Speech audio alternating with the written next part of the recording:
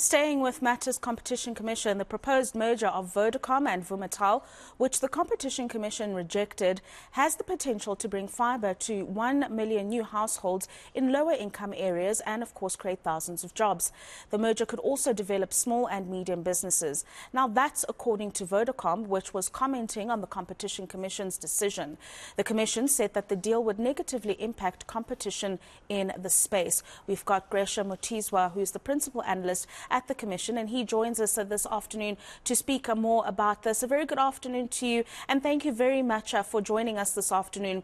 Let's start by unpacking the major reasons that the Competition Commission cited for the decision that it ultimately made around this merger. Okay, thank you, and good afternoon to you and your viewers. So yes, maybe just to recap. So in this transaction, Vodacom was proposing to buy a controlling interest in a reorganized business, or now it's known as Massive. I think the important operating companies within Massive is Dark Fibre Africa, DFA, and Vumatel. So in the transaction, Vodacom was or intends to buy a controlling interest in that business, as well as contribute its own fiber assets into that business. So there are a couple of concerns, competition concerns that we uncovered in our investigation with this transaction. If I can perhaps categorize them into two. So there are what we know as horizontal concerns. So this is basically a loss of direct competition which currently exists between Vodacom and Vumatel, especially on the fiber market. So what we know is Vodacom does have assets, especially fiber to the home assets, and Vumatel also has the same. So the merger obviously loses that competition, especially in areas where you have both Vodacom and Vumatel. We tend to see that in areas where you have multiple companies, fiber companies rolling out fiber, prices tend to be lower in those areas, so it benefits consumers. But that's not the only concern or problem that we found. We also found that there will also be loss of future competition, but this is not necessarily directly between fiber assets. This now relates to Vodacom's mobile, 5G mobile technology versus fiber. We have found that the two directly compete as well, especially in terms of the speeds that fiber offers, and the prices in which the mobile companies intend to position these 5G mobile products. They do tend to directly compete against fiber.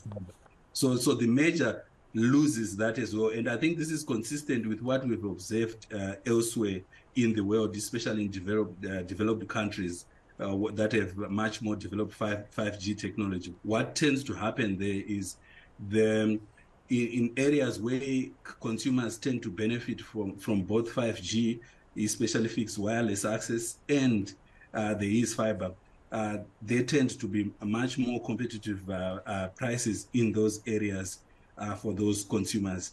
And we observe, or our findings from this investigation is that rivalry, that competition in future will be lost as a result of the transaction, because of how the transaction is organized from a governance structure. If I'm to just shed more with what I can at this moment, Vodacom obviously is a controlling shareholder who have some rights around what Massive can do in terms of its plans.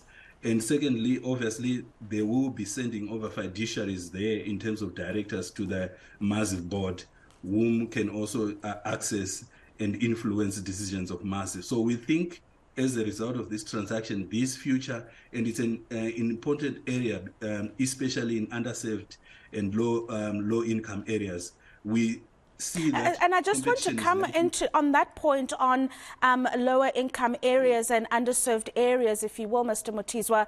Vodacom saying that this is going to open up fiber for about 1 million new households and create about 10,000 jobs. Your thoughts on that response that has come through from Vodacom? Yeah, so that's an issue that has been considered, but our finding on that is in our view, this will likely occur in any event. You will recall, Rofio, that Vodacom does have obligations, spectrum obligations from the spectrum that they got in the recent past. So they have obligations to roll out mobile technologies, especially in underserved areas. So in our view, in our findings, these rollouts will occur in any event, even without the merger. I think the same also applies to the Vumatel side in terms of their fiber. They already have plans to roll out fiber. So actually, this is, I think, one of our core findings to say with this merger, and how decisions will likely be played out going forward, there will likely be loss of that competitive rivalry, especially in those underserved areas, because that's where we see much of the focus for fiber and mobile will be going forward. Yeah. And this measure is likely to undermine that.